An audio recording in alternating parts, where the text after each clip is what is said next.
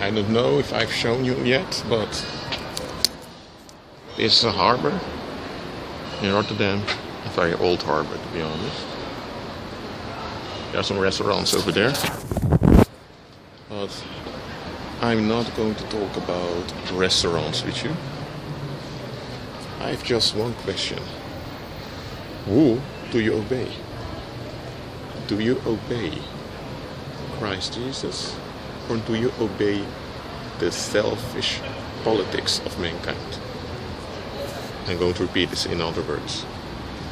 Are you loyal to the Lord Jesus, or are you loyal to the world?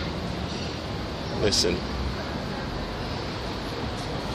human politics is all about selfishness, and in which they sacrifice the well-being of others to benefit self. Now, if you're loyal to anything except the Lord Jesus, then you're doomed. Because listen, all who do not, worship the Lord Jesus, all who aren't loyal to Him are loyal to something else. They worship idols, and every idol makes a victim. Whenever people make idols in their hearts, there's always a victim. So if you're loyal to anything else except the Lord Jesus, then you're also in the process of making victims, of victimizing people. The Lord said, if you don't gather with me, you are shattering apart. So either you are cooperating with the Lord Jesus to manifest His kingdom in this earth, or you are in coalition with Satan to kill, steal, and destroy. There ain't no third option. So, who do you obey?